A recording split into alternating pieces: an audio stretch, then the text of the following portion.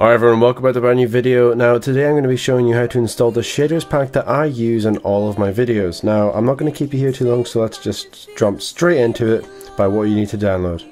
Alright, starting things off very quickly, you will want to go to this link. Both of these links will be in the description. I made a Mediafire for you as well, but you want to go to optifine.net/downloads, the link is also in the description, and download whatever Minecraft version you are. Now shaders you do need different shaders for different versions. This shaders that I use is for 1.14.3. If you need any other ones, just search up this name and I'm sure you will find the older versions, and also with other shader packs. Just all you have to do is type up Minecraft shader packs and I'm sure loads of them will pop up for you to use. So the first step is install Optifine. You want to click the mirror so you don't have to go through the whole Mediafire process. Once you install it, you'll want to click keep. It's not going to harm your computer, do not worry. Ignore the Roblox video. Click on it and then you want to click install. Now once that has been installed, I'm not going to do it because I already have it. Once it's been installed, you want to load up Minecraft. Now if it doesn't pop up here, you want to click installations, new, and then click version, and then select the Optifine, and then click create, and you can name it, shaders version, I don't know, it's up to you. So once you've done that, you want to launch it at least once to allow everything to initiate and load up.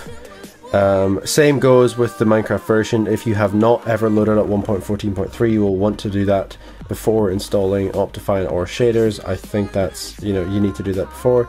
Now you've loaded it up. Now you'll want to go to the second link in the description and download. It's a very small pack, so you want to download it. And then, to be honest, the easiest way to get to your Minecraft folder, and I use this method all the time. So now after that, you'll want to go to resource packs and open resource packs folder. Now this is the quickest way to get to your shader packs folder. So once Optifine has been installed, shader pack should appear, and then you'll want to drag this, the one that you downloaded, into the shader packs. I already have it. I just cut off this bit at the end. So yeah, and oh, it's already open. Okay, I can't do that while it's open, but you know what I mean. So once that has been installed, you want to go into Minecraft, you want to launch the game. Now once you're in, you'll want to go into a world or whatever you choose to play on.